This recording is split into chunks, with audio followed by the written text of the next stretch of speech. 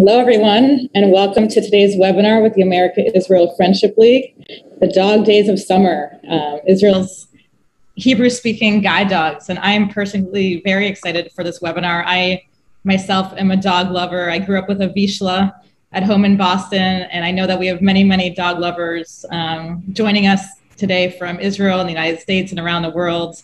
We already have people commenting in the Zoom chat and on Facebook Live. Wherever you're calling in from today, welcome, and please tell us what kind of dog you have, and if you don't have a dog, what your favorite dog is and what kind of dog you would get when you can get one. So my name is Naomi Reinhardt. I'm the Chief Development Officer of the America-Israel Friendship League. I'm calling in today from New York. We have a wonderful panel today. I see someone already posted Beagle. We have a wonderful panel today from the United States and from Israel. I will introduce them in a second.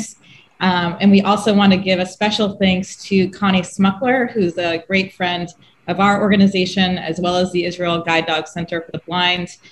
She's in Philadelphia. We thank her for making the shidduch, or the introduction between these two organizations, and we wish her well and her family well, who are watching from Philadelphia today.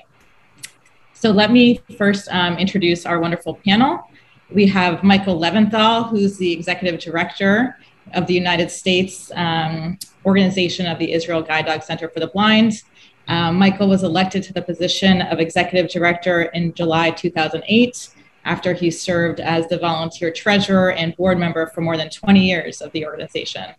It began as his dream, and that dream recently turned into a reality through the incredible efforts of himself and his friend and a small group of dedicated volunteers that we will hear about shortly. We also have with us Noach Braun, who's the CEO and co-founder based in Israel. And he started this organization using dogs for military purposes. And he's always loved animals. He grew up in a kibbutz and later worked for the Nature Reserve Authorities. And in his 20s, he started working with training dogs to help for greater purposes beyond just having them as wonderful pets in people's homes. And we'll hear how he met the other co-founders of the organization and how they created this organization several decades ago together. And lastly, we have Dani Layani, who's based in Israel, who's also on screen with his dog Rolly. I don't know if Rolly can wave, but we'll hear from him shortly. And he was trained as a social worker and worked with the Disabled Veterans Services. We'll hear a little bit about how Dani was originally affected during the Lebanon War and how he was blinded, although his life was spared, and how decades later he got involved with this organization and how this organization really transformed his life for many years.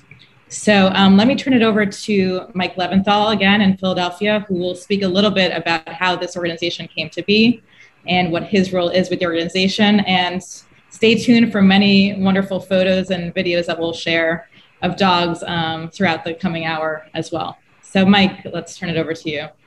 Thank you, Naomi, and we really do appreciate the invitation. We are so thrilled to be here and be able to explain who we are and what we do. We are a very unique organization, and all good nonprofits should have a good story. So I'd like to tell you the story of how we got started. Back in the 80s, there was a young paratrooper named Noach Braun, and you've already seen Noach on the screen. But Noach was a paratrooper. He trained dogs for the military, and he loved it. He loved working with the dogs. And he said, you know, someday when I get out of the Army, I want to work with dogs, but for a good purpose. And he decided that he wanted to train dogs for people with visual impairments. When he got out of the Army, he found that there was no guide dog school in his home country of Israel. At that time, if you were blind, you needed to go to Jerusalem and pass an English test. And if you spoke English well enough, get on a plane and come to America and get a dog. Now think about that. If you don't speak English, you're done. There's no chance for a dog for you. If you do speak English, leave your family for a month, come to a foreign country, get a dog that doesn't understand the traffic circles in Israel, that doesn't understand the intersections are built differently. doesn't understand aggressive drivers and cars that park on the sidewalk, and especially doesn't understand your language.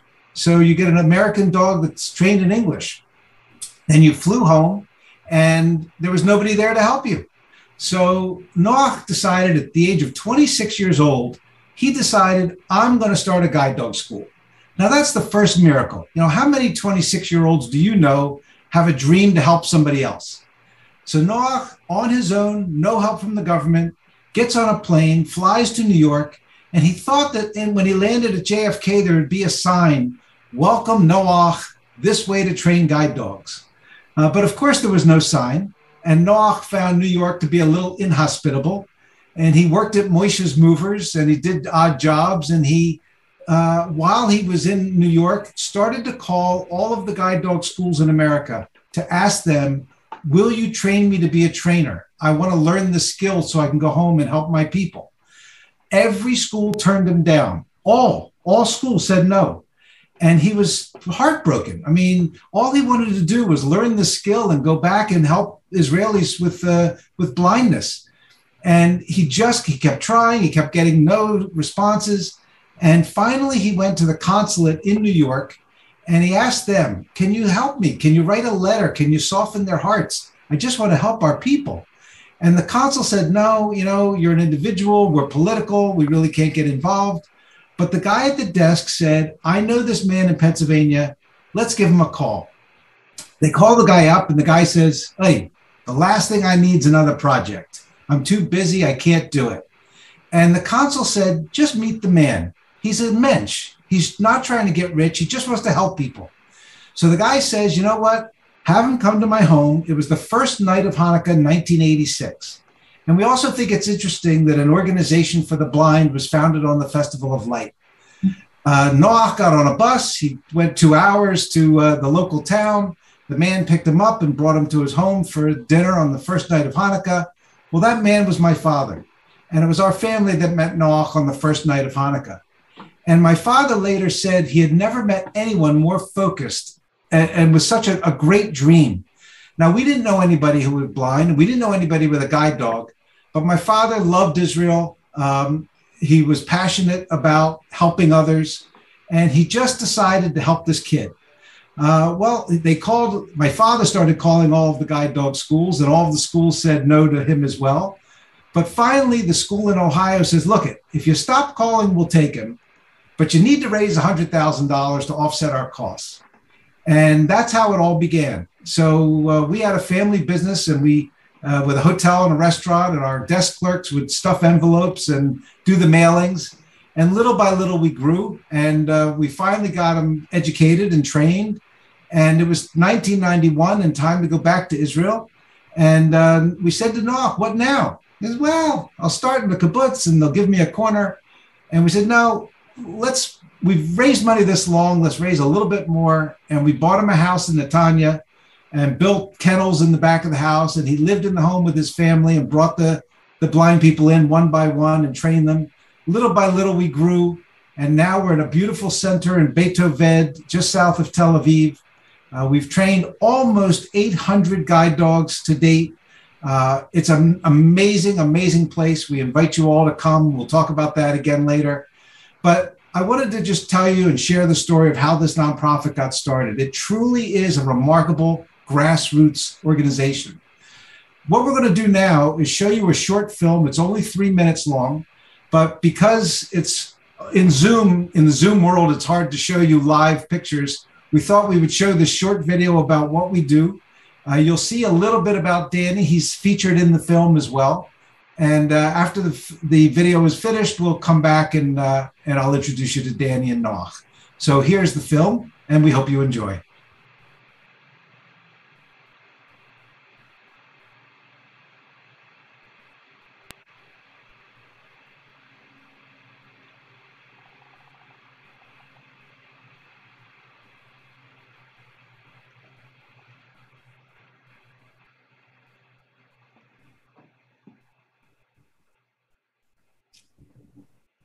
We're just setting it up.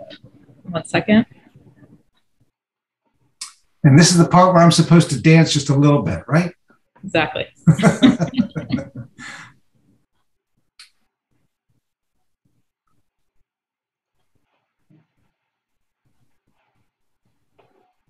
In the meantime, I'll just share that I see some of the people typing in the chat from around the world. We're getting a lot of different dog breeds that people are talking about. We've got Huskies, we've got Labs, we've got Golden Doodles, all different types of Goldens.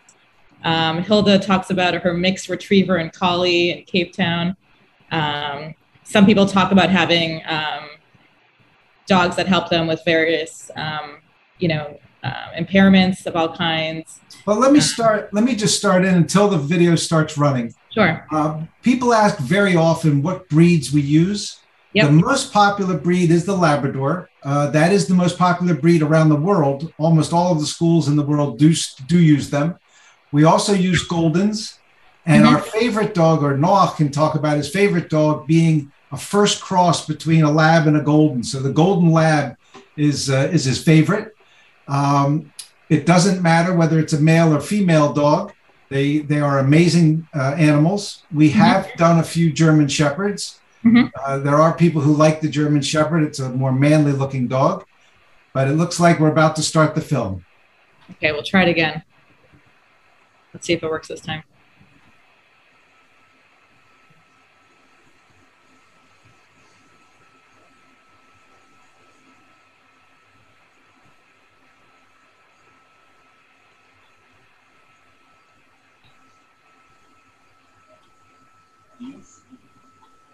Still having a little technical difficulty. I think there's some technical issues. If it doesn't work now, we can always try it again later. Okay. Why don't you talk a little bit in the meantime about how you find the dogs, how you choose them, how you train them a little bit. We breed our own dogs. They're born, bred, raised, and trained in Israel for Israelis. They need to live in the environment where they're going to work, and we expose them immediately to sights and sounds. And when the puppies are born, they stay with us for the first month while they're being weaned from their mother. And during that month, we have a puppy playground and puppy kindergarten. And we expose them to sounds and things that rock and things that sway and different materials. And our goal is to reduce their stress. We want to expose them to as many things as possible, so that when they see them and when they encounter them later as working dogs, it lowers their stress. We also breed cats, and we have cats that roam in and out of the kennels, so the dogs don't think a cat is something to be chased. But really, as long as we have Noach and Dani in Israel live, I think that I should introduce them now. Yep. Dani lost his vision originally in the first Lebanon War. He is an amazing, amazing man. I can call him my friend. His life is really exceptional, and I like him to tell his story. And sitting next to him is that young 26-year-old who's now 60, Noach Braun, who's our CEO and co-founder. And again, it was Noach's dream and Noach's vision that got this organization going. So I'd like to go to Dani and ask Dani to please introduce himself and tell his story and tell a little bit about his relationship with his current dog, Raleigh. So Dani, can you take it over and be sure to speak up a little bit loud? Okay, thank you, Mike. I'm Dani. I was born in Jerusalem and in 1962, and I'm one of 10 brothers and sisters in Jerusalem, and number 8. And I studied in Jerusalem. In 1980, I started my service army in Israel. In 1982, it was the first Lebanon war started, and in one day, after about 2 months, we were under a heavy bombardment, and I was in a foxhole with few friends, soldiers, and we got a direct hit in the foxhole, and I lost my sight. And I arrived to the hospital in Jerusalem, the Hadassah Hospital, and after 3 months in the hospital, the doctor said that I lost one eye completely, and the second eye they tried to save the second eye. But after 3 months in the hospital, a few surgery, they told me that they do all the efforts to save the eye, but for the moment they can do more. And but maybe later we try to do something. And after 3 months in the hospital, I start a long rehabilitation process. I learn how to deal with my new situation, with my blindness. I learn many things, how to type a keyboard, how to fit and dress myself, and to use a cane. But I learned many things. I felt really at home. I felt really independent. But outside, I didn't feel really independent, because always someone guided me. My sister left all her activity and she guided me always. She took me every day, everywhere, and she never left me alone. And I tried to use a cane, but it took maybe a few years till I understood that to be really independent, I need something, I need to change something in my life. And I met few friends who lost the blind friends, and I saw how they use guide dog. But they told me that to get a guide dog, you need to travel to United States, to leave the family for a month, and to speak very well English. And I didn't feel that I can do it at the time. So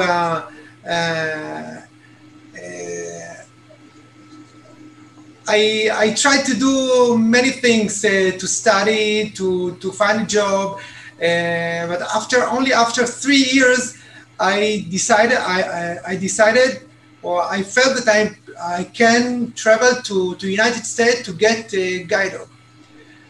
And I traveled more than 3 years. I traveled to New York. I was in guide dog in Yorktown in New Jersey, in Guiding Eyes, and I stayed there for a month. I left my family. I left my daughter. She was only 4 months. My wife, and it wasn't easy for me to be there. You know, even if I decided to get a guide dog in United States, my English not so very well, and to stay a month without the family so far away, it really was very hard for me. But I got a guide dog, Ives, my first guide dog. And when I came back to Israel, it was really after a month. It was really something different. I felt that my life changed with the new guide dog. I came back to Jerusalem. And I remember the first time that I used bus by myself, not with my sister or one of my friends or with my wife. I walked alone. I used bus, and I walked in the downtown in Jerusalem, in the main road, and so many people was in the street. And when I walked alone, I felt really special feeling, like a freedom, to walk alone, to be really independent. I felt really what's mean to be independent, not only at home, even outside, to walk alone with the guide dog. And even people came over me and they wanted to, they asked me about the dog, and they wanted to actually ask me to pet the dog. Even to contact the people, it was more easy for me. Suddenly, I couldn't talk to people but the dog was it was more easy for people to talk to me with the guide dog, and with the guide dog for me it was also more easy to take some decision in my life. You know, I decided to go to the university to study. I felt really independent, and I studied in the university. And after the university, I felt that my life ran more easy, and I felt my independence really like the normal person. And after I studied social worker, then I continue my in the university to do my MA study, and after about 25 years, I was I met the doctor, and the doctor asked me if why I'm not try to do something, maybe surgery. And I say, I don't know if after many years I can do something with my blindness, if I want to change the situation, you know. And after when I went at home, I thought about what the doctor talked to me, and I decided maybe I will do the surgery. When I decided to do the surgery, it was 25 years after my injury, and after the surgery, I got my sight back. And when I got my sight back, I have 4 kids at home, and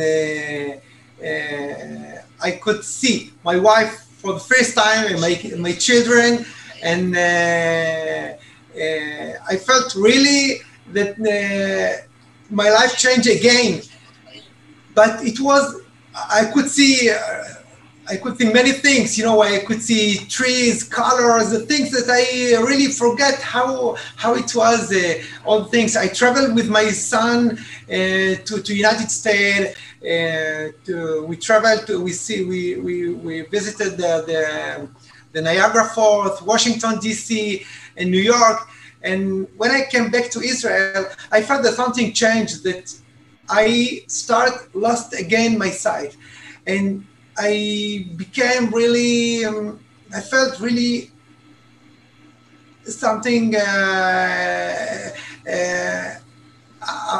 after I felt that I was so happy, well, excited because that I got my sight back. Now I lost it again. And I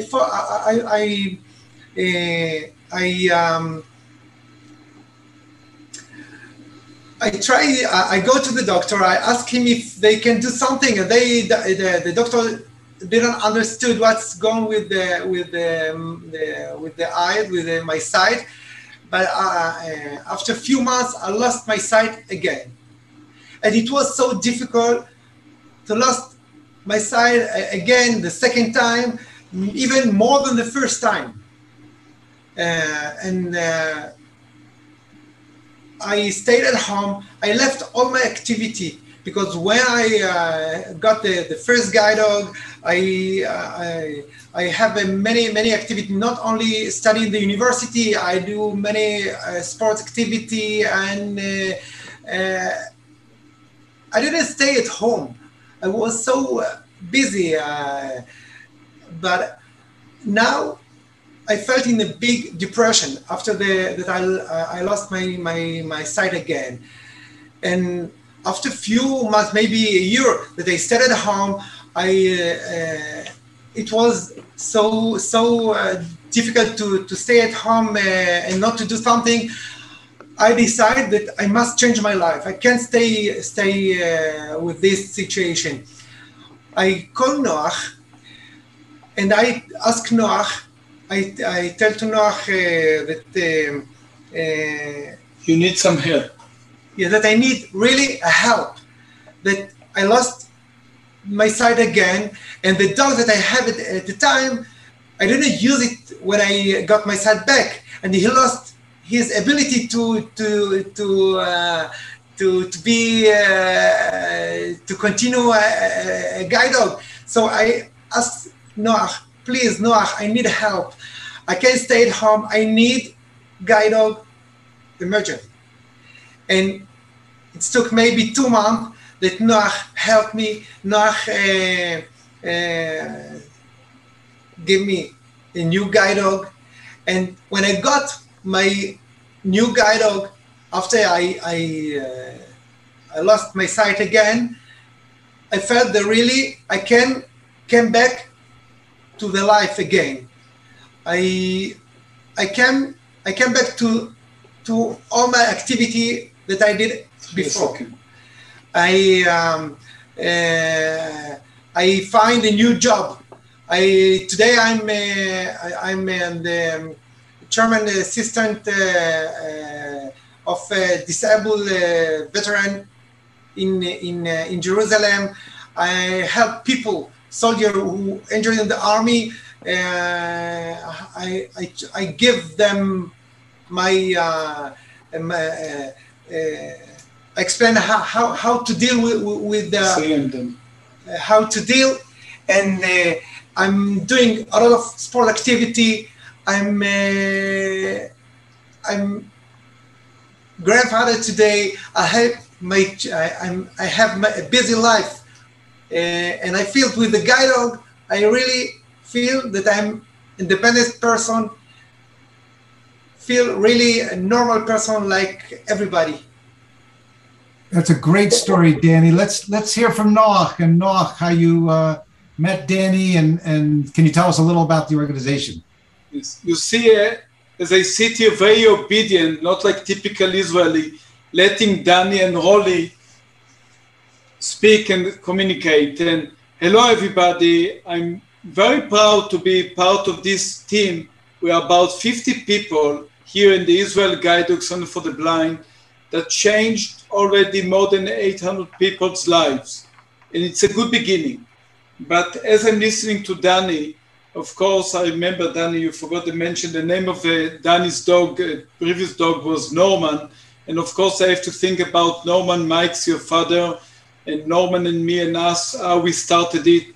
And together with also Connie, you mentioned Connie Smokler and all these wonderful people. And I think that sitting here at the Israel Guide Dog Center for the Blind, and the way, as Mike, you told the story, how I met you at the first candle of Hanukkah, it's a wonderful example of a wonderful relationship between America and Israel. You couldn't ask for a better example of a connection between America and Israel.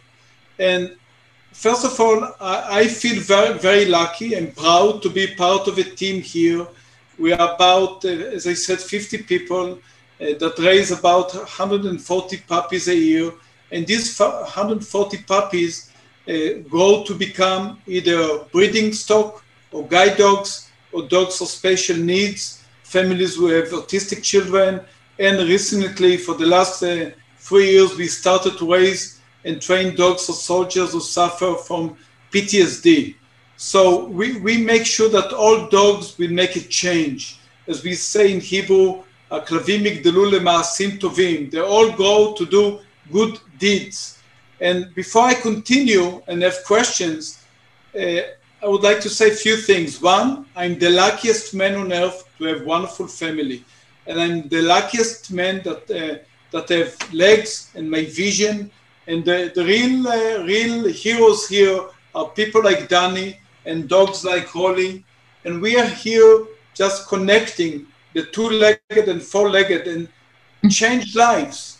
And of course, I would like to use the opportunity to thank my team here and all the people all over the world, and in this case in North America or in the US, that help us to change people's lives.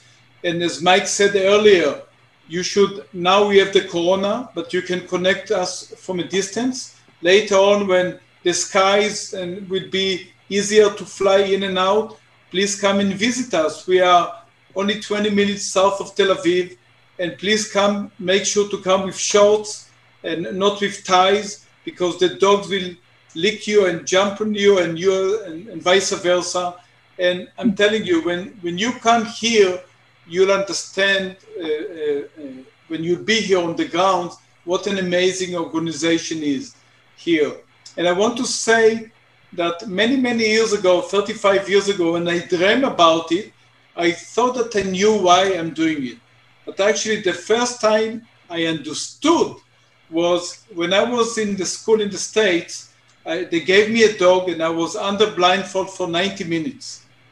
I finished an hour and a half downtown Columbus, Ohio, and I finished the 90 minutes with an amazing dog. I then came down to the dog, hugged the dog, and then took off my blindfold because I wasn't blind. I was just blindfolded. And I was so wet here, and I was wet with tears, because that was the moment I realized what guide dogs can mean to people like Dani. And we are here, as I said, we're changing people's lives. And I'm so happy to be here. And I'm sure that in a few minutes you're going to ask questions, and either Dani or me will answer to you. But again, thank you for being here tonight, and we're here to answer questions. Thank you so much, Dani and Noach. That was really beautiful. I know there's probably a lot of people in our audience who are also crying with tears like you did when you were blindfolded. And I can only imagine, how fulfilling it must feel to have this dream decades ago and really realize it. And I love how you said that it's a perfect, match between Americans and Israelis. And it's such a wonderful story of friendship between America and Israel, which is what the America-Israel Friendship League tries to share with our programs. Before we continue, just to remind all of us, when Mike spoke about the historical part that we didn't, guided schools didn't answer at the time, now we are full members of the International Federation of Guide Dog Schools, and we are also the full member of the IDA.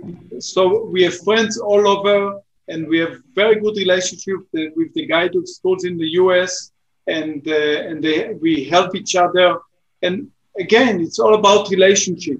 It's a relationship between a school to another. It's a relationship between Dani and Rolly.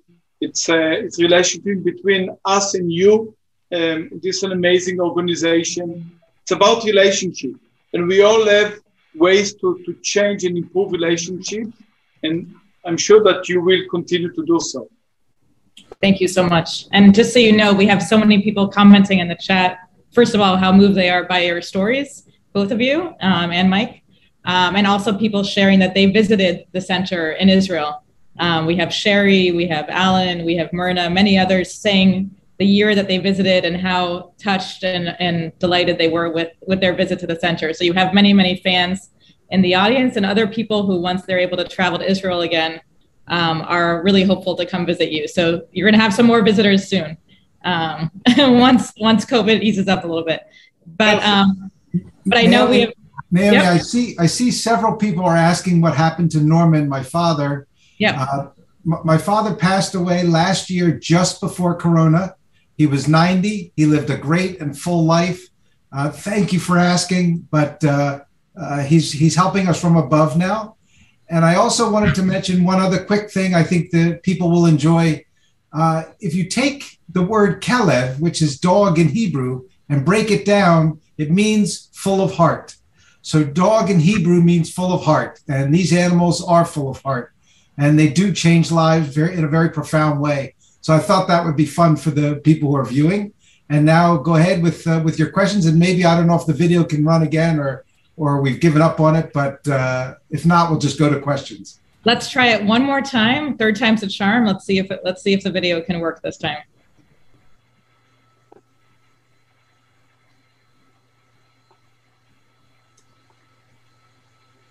I see it. I don't hear the sound, but I see it. Well, it was a little closer. Okay, but If you want to go to questions while they're working on the film, and if the film can play, that's great. But why don't you go to questions? And in the meantime, I think that we were having some audio issues. In the meantime, why don't you talk a little bit? We're getting a lot of questions, obviously, about how you choose the dogs, what the training process is, how long the training process is, and then once they're trained, how you match, which dog with which client. As we said. So Mike, should I do it while the 140 puppies are next to me, or is that okay? And I'm sure my English is good enough for all of you to understand. It's great. So we have, as Mike said earlier, the puppies are here for 2 months, more or less, and then they are given to the families. The families, remember, we have to find 140 volunteers to raise puppies a year. We have about 400 or 500 asking for this 140 puppies. So we have a long line for people who wants to donate their time to give love and affection to these puppies. We have a team of 4 people that visit the families and puppies once a month or as needed. And then when the puppies are about 12, 13, 14 months, they come back to the center. And then we have a big room upstairs in the building, and we change this room into a testing area. We need to test the dogs to make sure that the dogs are happy to become whether guide dogs or another career, different career. And after we test the dogs, we decide again whether they will become for breeding, guide dogs, special needs, or dogs to help soldiers with PTSD. Let's concentrate on the dogs that will become like Rolly. So we have an amazing team of trainers and instructors. It takes about 3 years to become a guide dog mobility instructor. So we have a team of instructors. Each team gets about each instructor gets about 4, 5, 6 dogs, and they have about 5 to 6 months to train the dogs. And so they take this dog, very naive, happy, wagging tail dogs, as Mike said, Caleb, full of heart, and slowly we teach them the different responsibilities. And every month or 2, we test the dog as he is moving ahead with the training under blindfold until we feel that they are about to be ready to be matched with the clients that are waiting to have a guide dog. People like Dani use a guide dog for almost 8 years. So every time the dog is about 10 years, we need to retire the dog and give Dani a replacement. So when the dogs are ready, we start to call the people and we match them. We know the people that applied for a dog, and of course we know the dogs, and we try to match the best traits of the dogs with the people's traits. So if the person is tall, we need a bigger dog. If the person is a very high, quick walker, we need to give them a fast dog, etc., etc. So we try to make the best shidduch, and the people come here, we test them with the best dog, and then when they come over, they stay with the dog for almost up to 3 weeks to get used to the dog. They stay here. We have an amazing hotel system. We have 6 bedrooms. We have dining room. We have a full staff. And the person, while he's here, he or she feels at home. And slowly, during the 3 weeks, we teach them to walk the dogs in a very quiet area, to semi-busy, and to the big cities. We don't have to travel to Tel Aviv. We are near the city of Rehovot, and Rishon LeZion, and Yavne, and Nes Ziona, only 5 minutes away. And every day we take them for 2 walks until we feel that they are together. So this is just the beginning of the relationship between the person and the dog. And then we help them to go back home, and then we help them to readjust with the new dog wherever they live. The beauty about this service is that we give the service from Metula up north to Eilat south, and it's a free service. And the beautiful about this place is that people like Dani feels at home. They know that we are here forever. This is their home. It's not our home. It's Dani's home, and all the more than 200 people that are active now with guide dogs. And every as needed, if there's an issue or problem, the instructor goes on the phone, check the problem. If there's a need to come and see the person, whether he's in up north in Haifa or down in Beersheba, the same day or the next day, the instructor gets into the car and go and visit the person and the dog and helps as needed. And the beautiful thing is that we are a non-profit organization, and the people with blindness don't have to pay for this service. And as I said earlier, they have the comfort, they are secure, they know that we are here forever. Mike, I want to say also from my angle that Norman for sure look at us from above.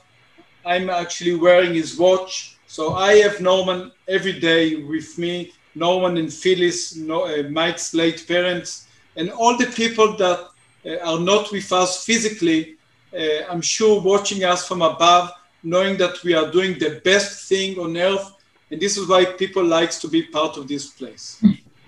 Several people, I see in the chat, several people are asking what happens to the retired dogs.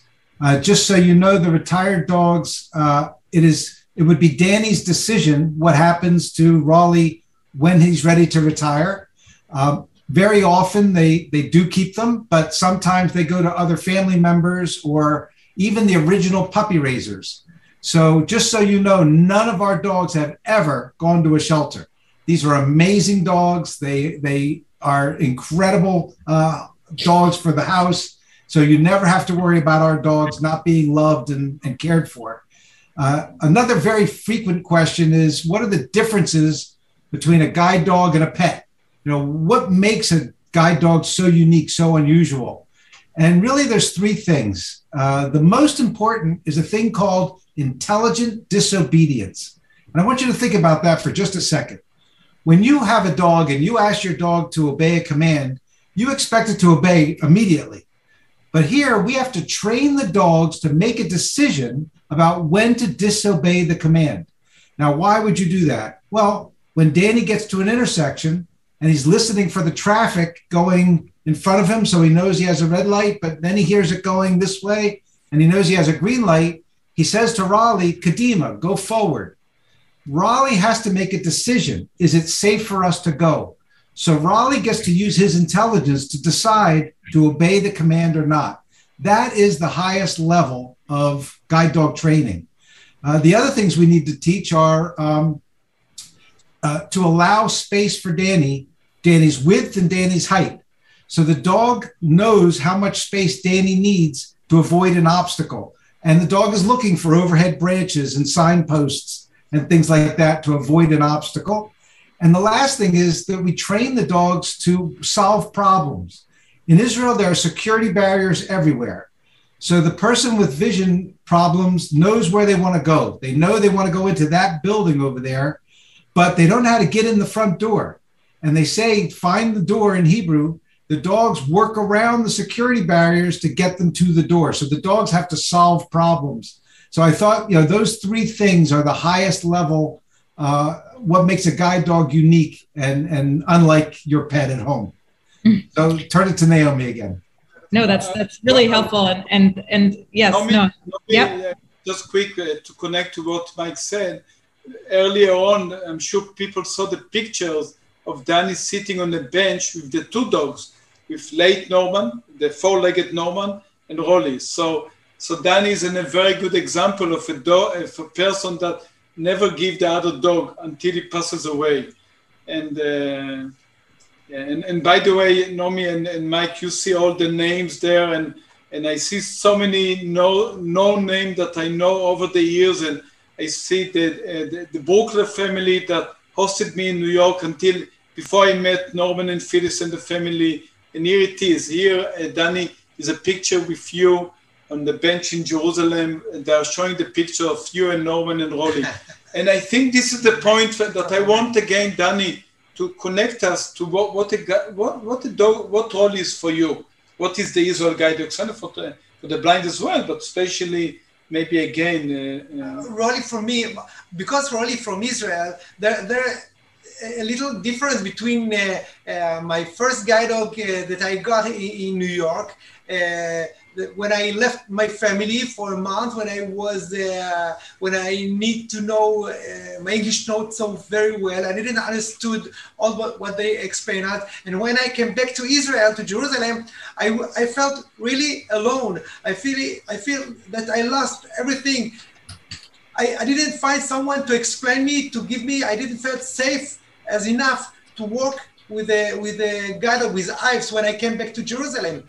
And for me, my angel is Noach, because later when I met Noach, and Noach told me, my project is to open a guide dog center in Israel, I felt that really something very special would be happen in Israel, because I think that I couldn't do again, left the family, go again to United States to get a new guide dog after many 9 or 10 years. And because when I met Noach, I knew that all my life, when I will need to change the guide dog, I will find a new guide dog here in Israel. And for me, really, it's something special that I can travel for visit United States, but not to stay in a special school without the family, with my wife or some. It would be it's more easy to do it in Israel, and I feel really independent, really normal like everybody, because always I have my guide dog here in Israel. Thank you, Dani, for giving the compliments to me, but I'm not an angel. And the real angels are the dogs like Rolly, and of course my team and you, all the supporters and people who volunteer here, and they are the real angels. We just connected the two dots together. Yeah, were Norman and Rolly the same breed of dog? We're getting questions about what kind of breeds are the best fit for this purpose. Well, when people ask me what's the best breed, my answer, Naomi, and all the viewers, are a good dog. But of course, as Mike said earlier, guide dog industry, guide dog schools all over the world usually use Labrador Retriever, Golden Retriever, cross between the two, a little bit of German Shepherds and other breeds. But the industry, the community of guide dogs all over the world, based on this lovely engine. And Labradors come usually as black Labradors or yellow Labradors or chocolate Labradors. But we and sometimes people ask me color or whether a male or a female. There's no difference. We love dogs. So the dogs are, and whether it's a male or a female or yellow or white or chocolate, it's what's inside the dog. And again, we need to make sure that the dog is happy to do. We're not forcing a dog to become a guide dog. Remember, we need to think about the welfare of the dog. And we all have to remember, a guide dog walks maybe an hour a day, 2 hours. Most of the time, you could see the body language and the relationship between Dani and Rolly now. Of course, usually, Rolly is not allowed on the furniture, but today we needed to have a good angle for you to see her. So it's one of the happiest days for her that she's allowed on the couch. But usually she has her own bed. But the best relationship between a person and a dog is guide dog team or any service dogs. I wanted to mention quickly. Somebody asked, does the dog ever get to play? And the answer is yes. The dog is only working when Dani is outside going from one place to another and the harness is on. When he gets to the office, when he gets to work, when he gets home, the harness comes off and the dog is a dog.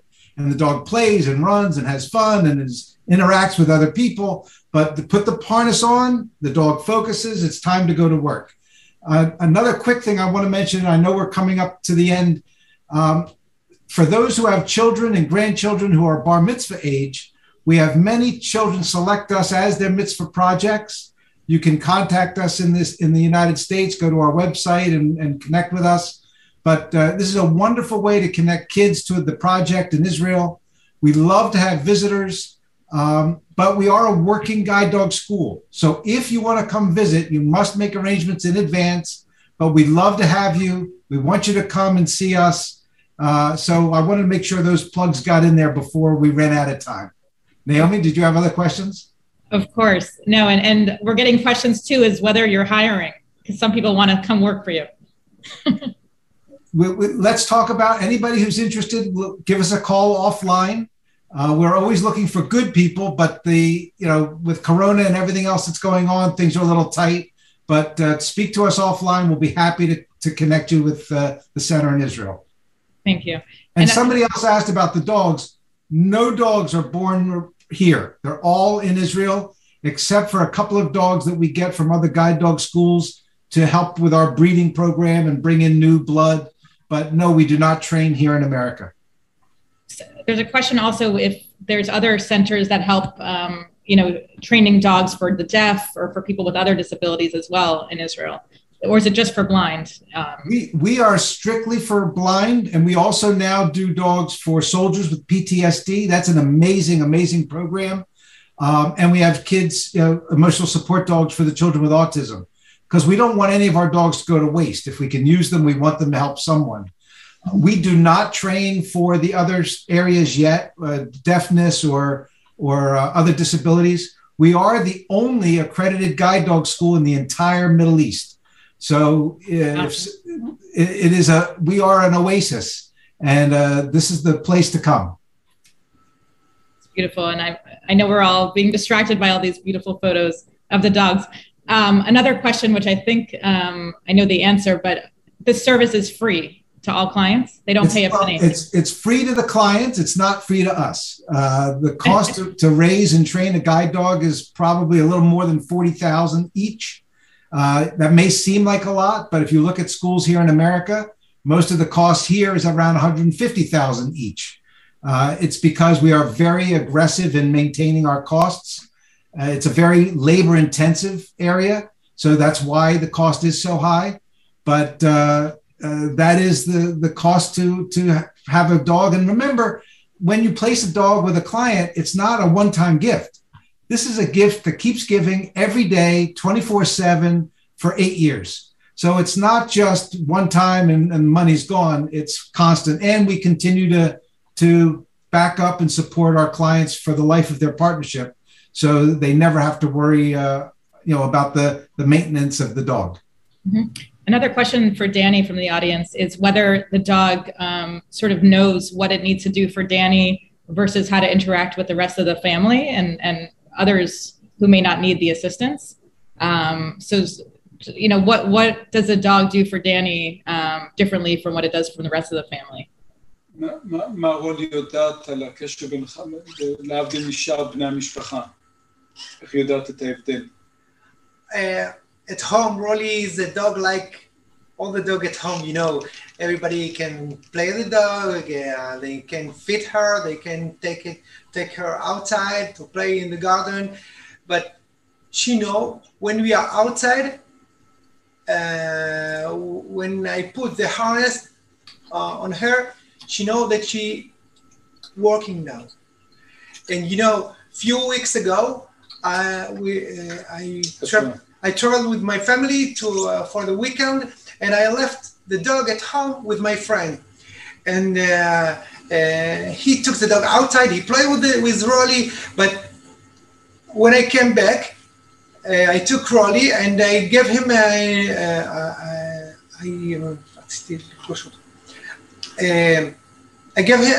had an appointment with a friend. I met him in the street, and when he saw us, he called her. We worked, Rolly and me, and he called Rolly, and Rolly didn't move. She worked, and he said, "Why she stayed with me a few days, and now she didn't look at me." I said, "Because now she knows that she's working, and she's only must be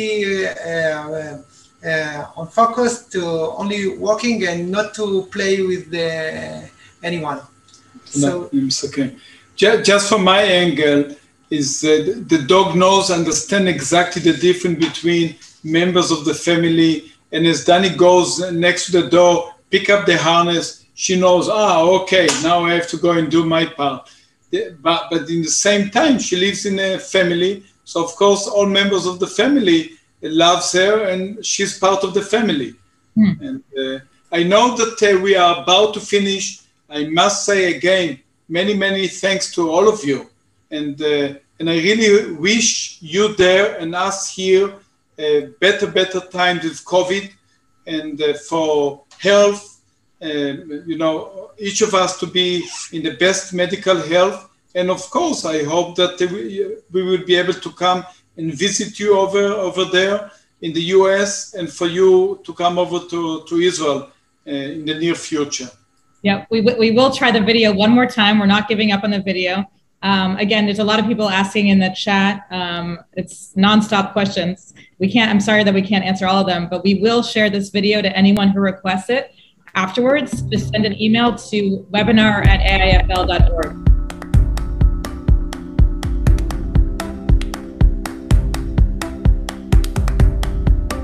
I still have the pictures of us coming back home in 1990 with 2 dogs, our firstborn son.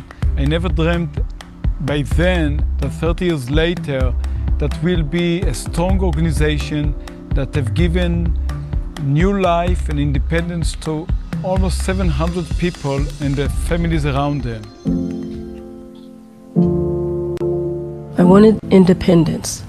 I was a cane user before, and it was exhausting, very exhausting. I was 2 years in the army when the First Lebanon War started. 2 months in the war, I was injured near to Beirut airport. I lost my sight. I served for 5 years in the Nahal Brigade. All those experiences continue to impact my life after I finished my army service, to a point where the quality of life that I had was not that high. 25 years after I lost my sight, I got my sight back after a surgery. It was for a few months. After the high feeling, getting my sight back, I lost it again. And it was very difficult for me, very hard for me. I stayed at home. I left all my activity. I called Noach and I say, Noach, listen to me, I need a guide dog emergent. My therapist asked me if I wanted to be part of a pilot program. I said, what kind of pilot program? Then she said, you would get a dog in this pilot program. I said, oh, okay, yes, sign me up for that. Ruby is an angel that is 3.5 years old. She is trained to help me with PTSD. We wanted to do more. We wanted to give out trained dogs, not only guide dogs, but now service dogs. Since she joined my life, I almost don't have any nightmares. Later, I got a new guide dog. It was Norman. Norman, my 4th guide dog, and Norman helped me or pushed me to coming back to the real life. To see the effect the dogs have on the people and how they rehabilitate them and bring them back to society. That's very, very rewarding. Her name is Honey, very sweet. She gives me a sense of routine, especially when processing the whole situation with the pandemic. She is responsible for at least 50% of me smiling, which is a lot.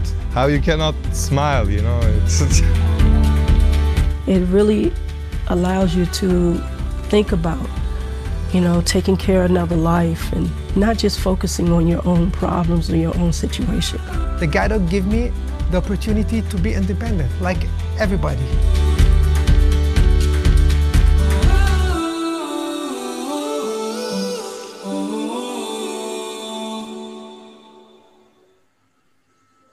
Awesome. I'm glad it worked that time.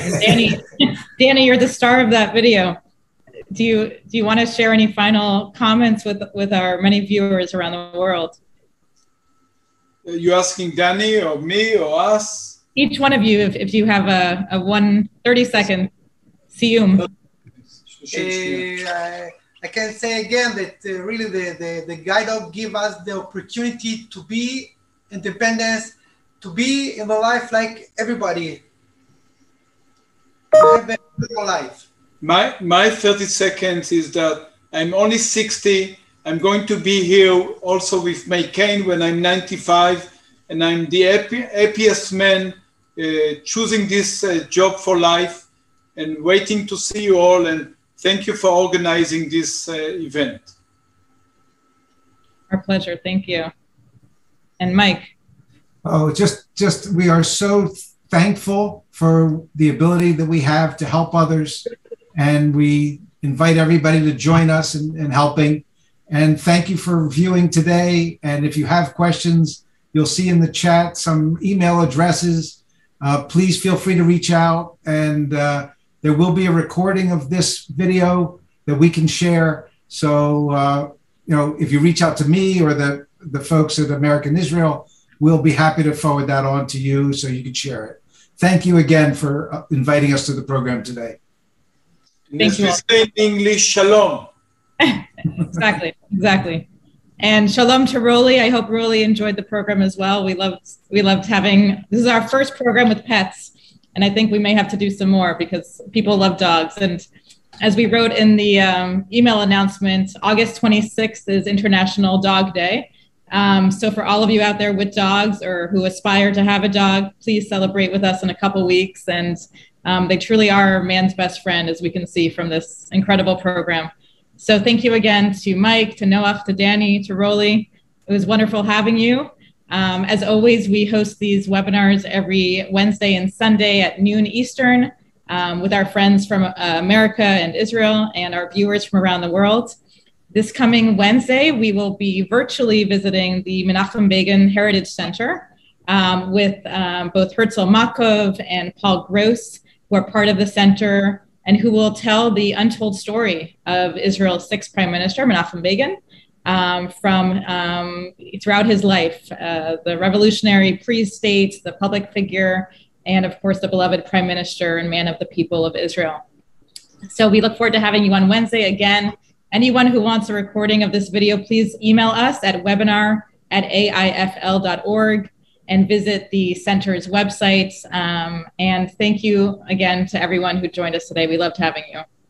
Have a wonderful Sunday. Thank you. We'll be thrilled to come back sometime. For sure. Take care. Bye-bye. Bye-bye.